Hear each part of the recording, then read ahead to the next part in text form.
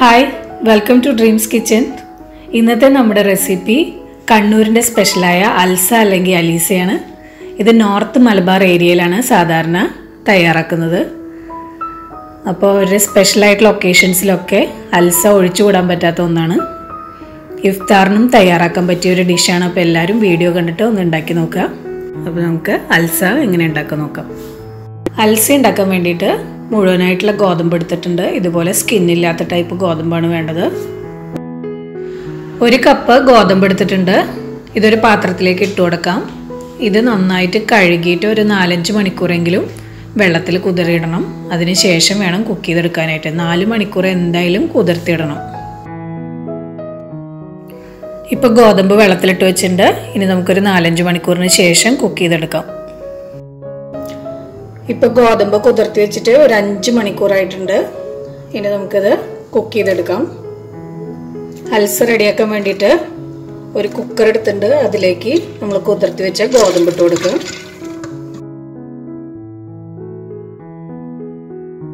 രണ്ട് പീസ് വെളുത്തുള്ളി എടുത്തിട്ടുണ്ട്. അത് ചെറുതാക്കിയിട്ടൊന്ന് കട്ട് ചെയ്തിട്ടുണ്ട്.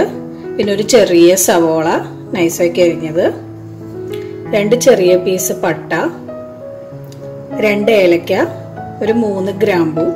ഇതെല്ലാം നമ്മൾ നെയ്യിലൊന്ന് വഴറ്റിയിട്ടാണ് നമ്മളിതിൽ ചേർക്കുന്നത്. ഇങ്ങനെ ചെയ്യണമെന്ന് നിർബന്ധമില്ല, ഇത് ഓപ്ഷണലാണ്. പക്ഷെ ഇങ്ങനെ ചെയ്യുമ്പോൾ ഒരു പ്രത്യേക ഫ്ലേവർ കിട്ടും. ഒരു പാൻ വെച്ച് ചൂടാക്കിയിട്ട് അതിലേക്ക് 1 ടേബിൾ സ്പൂൺ നെയ്യ് ഒഴിച്ചു കൊടുത്തിട്ടുണ്ട്. ഇനി സവോളയും വെളുത്തുള്ളിയും മസാലകളും ചേർത്തിട്ട് ഒന്ന് വഴറ്റിയെടുക്കുക. നെയ്യിൽ ജസ്റ്റ് ഒന്ന് വഴറ്റി കൊടുക്കുക.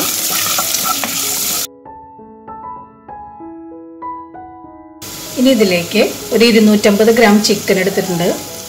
അത് ബോണുള്ളതായാലും ബോൺലെസ് ആയാലും പ്രശ്നമില്ല. ചിലർ ബോണില്ലാത്തതാണ് യൂസ് ചെയ്യുന്നത്. ഞാനിപ്പോൾ ഇതൊരു മിക്സഡ് ആയിട്ടാണ് എടുത്തിട്ടുള്ളത്. അപ്പോൾ അത് ഇതിലേക്ക് നമുക്ക് ചേർത്ത് കൊടുക്കാം. ഒരു 250 ഗ്രാം ചിക്കൻ.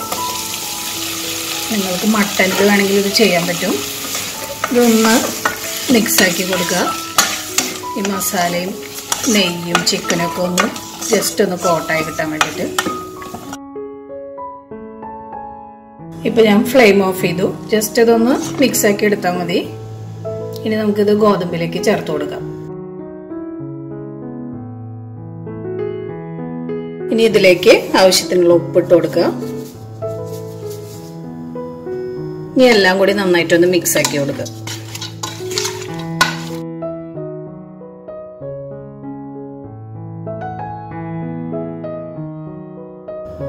ഇനി വേവിച്ചെടുക്കാൻ ആവശ്യത്തിനുള്ള വെള്ളം ഒരു 5 കപ്പ് വെള്ളം എടുത്തിട്ടുണ്ട്. നമ്മൾ നേരത്തെ ഗോതമ്പ് അളന്ന അതേ കപ്പിൽ തന്നെ എടുക്കണം.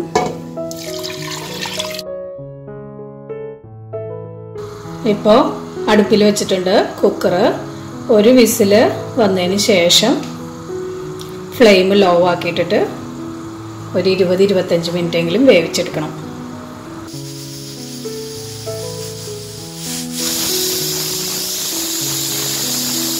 ഇപ്പോൾ ഒരു വിസിലായിട്ടുണ്ട്. ഇനി നമുക്ക് ഫ്ലെയിം ലോ ആക്കിയിട്ടിട്ട് ഒരു 25 മിനിറ്റ് കുക്ക് ചെയ്തെടുക്കാം.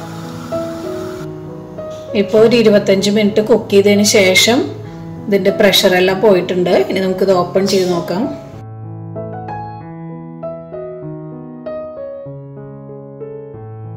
ഇപ്പോൾ ചിക്കനും ഗോതമ്പെല്ലാം നന്നായിട്ട് വെന്തുണ്ട്.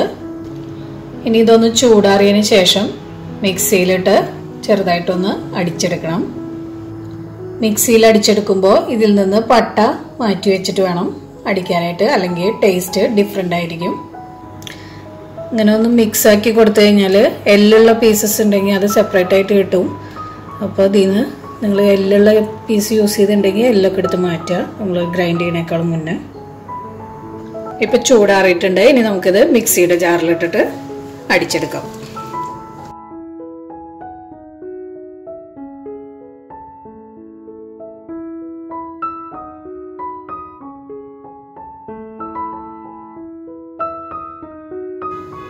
അപ്പോൾ മിക്സിയിലിട്ടിട്ട് ഒരുവിധം അടിച്ചെടുത്തിട്ടുണ്ട്. വല്ലാണ്ട് ഉടഞ്ഞു പോകേണ്ട ആവശ്യമില്ല. ചെറുതായിട്ടൊന്ന് കടിക്കാൻ കിട്ടുന്നതായിരിക്കും ടേസ്റ്റ്. അരച്ചെടുത്തത് ഇനി ഒരു വേറൊരു പാനിലേക്ക് മാറ്റുകയാണ്.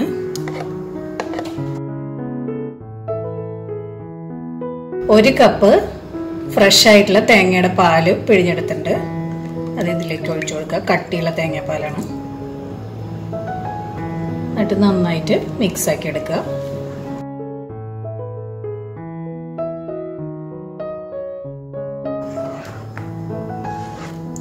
ഉപ്പ് നോക്കിയിട്ട് ആവശ്യമുണ്ടെങ്കിൽ ചേർത്ത് കൊടുക്കുക. ഇതൊരു 5 മിനിറ്റ് തിളപ്പിച്ചെടുക്കുക. അപ്പോഴത്തേക്കും ഒന്ന് സെറ്റായിട്ട് വരും. ഇതിനേക്കാളും കുറച്ചും കൂടി തിക്കായിട്ടുള്ള ഒരു കൺസിസ്റ്റൻസിയിൽ ഇറക്കാം. ഇപ്പൊ തിക്കായി തുടങ്ങിയിട്ടുണ്ട്. ഈ ഒരു കൺസിസ്റ്റൻസിയിൽ നമുക്ക് ഇറക്കാം. ഇനി ഇരിക്കും തോറും അത് ഒന്നുകൂടി കട്ടിയായിട്ട് വരും. അധികം ലൂസും വേണ്ട, അധികം കട്ടിയും വേണ്ട. ഇനി അൽസയിലേക്ക് ചേർക്കാൻ വേണ്ടിയിട്ട് ഒരു 2 ടേബിൾ സ്പൂൺ നെയ്യ് ചൂടാക്കിയിട്ടുണ്ട്. അതിലേക്ക് നൈസാക്കിയിട്ട് അരിഞ്ഞ സവോള ഇട്ട് കൊടുക്കുക. ഒരു ചെറിയ സവോള അരിഞ്ഞത്. നല്ലൊരു ഗോൾഡൻ ബ്രൗൺ കളർ വരുന്നവരെ വഴറ്റിയെടുക്കുന്നത്.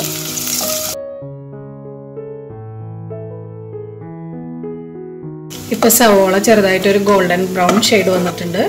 ഇനി ഇതിലേക്ക് ഒരു 12 കാഷ്യൂനട്ട് ചേർത്ത് കൊടുക്കുക. രണ്ടും കൂടിയിട്ട് നന്നായിട്ടൊന്ന് വഴറ്റിയെടുക്കുക. സവോള നന്നായിട്ട് വഴണ്ടി വന്നിട്ടുണ്ട്. വല്ലാണ്ട് ഡാർക്ക് കളറാവാൻ പാടില്ല. ഇനി നമുക്ക് ഫ്ലെയിം ഓഫ് ചെയ്യാം. അൽസ ഞാൻ സെർവിങ് ബൗളിലേക്ക് മാറ്റിയിട്ടുണ്ടായിരുന്നു. ഇനി നമുക്കിത് ഇതിലേക്ക് ഇട്ട് കൊടുക്കാം. അപ്പോൾ നമ്മുടെ ഈസി ആൻഡ് ടേസ്റ്റി ആയിട്ടുള്ള അൽസ റെഡി ആയിട്ടുണ്ട്. എല്ലാവരും ഇതൊന്ന് ട്രൈ ചെയ്ത് നോക്കുക. നോമ്പിനൊക്കെ ഉണ്ടാക്കാൻ പറ്റിയൊരു ഡിഷാണ്.